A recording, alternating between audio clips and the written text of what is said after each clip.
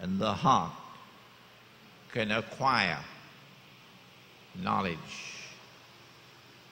And so, that you should worship Allah as though you're seeing Him. بعين القلب, with the eye of the heart. And so what the questioner has done is to take us through different stages of the religious way of life. The stage of belief, the stage of faith, and then the internalization of faith to such an extent that the heart can see. When the electricity goes, then don't you have to feel for the matches, to light the matches? Without light, you can't see. As it is with the external eye, so it is with the internal eye. It is only when there is light in the heart that it can see. But that light is not sold in the stock market. No. يَهْدِ اللَّهُ لِنُورِهِ مَن يَشَاءُ. Allah guides to His light whomsoever Allah wishes to guide. And if Allah puts light in the heart, then your PhD can be used usefully. But if there is no light in the heart, then Allah says of such people, they have eyes, but they don't see. They have ears, but they don't hear. They have hearts, but they do not understand. أُولَئِكَ كَالْأَنْعَامِ. They're just like cattle. What do you mean? Even with a PhD from MIT? Yes. You're just like cattle if you do not have light in the heart. Indicating that there is going to come a time, there will come a time in the historical process when none will be able to understand the reality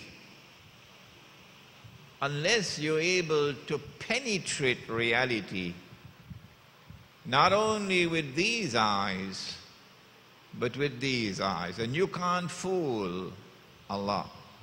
No. If with your lips you worship Him, but with your heart you worship the two gardens, you know what I'm talking about? With the river running in between, you know what I'm talking about? And the land is fertile, you know what I'm talking about? Don't look at me like that. Suratul Kahf, and the rich man and the poor man. If with your lips you say you worship Him, but with your heart you worship the dunya, then there'll be no light in the heart. And at the end of the day you will wring your hands and say, Ya laytani lam ushrik bi rabbi ahada. Woe unto me that I ever committed this act of blasphemy, to worship with the lips and to worship with the heart something else. And if you cannot see me, then at least you could begin the process by recognizing that I am seeing you. فَإِن لَمْ تَكُنْ تَرَهُ فَإِنَّهُ يَرَاكَ. And so these were three questions that were preliminary to the fourth and the fifth. And these three were not by accident, they were not haphazard. They were intricately linked, organically linked with number 4 and number 5. We have to search for this system of meaning which binds together the 5. Question number 4. When will the last hour come? Oh, I see. Allah has caused this event to occur to teach us something about the last hour and about the methodology for the study of the subject of the last hour. And the Prophet replied, and he said, the one who is being questioned has no more knowledge of the subject than the one who is doing the questioning. So next question, please.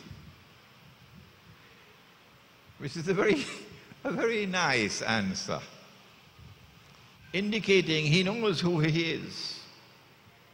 He knows how much he knows. And he does not want to disclose anything more than what he's given in this answer. And then came question 5,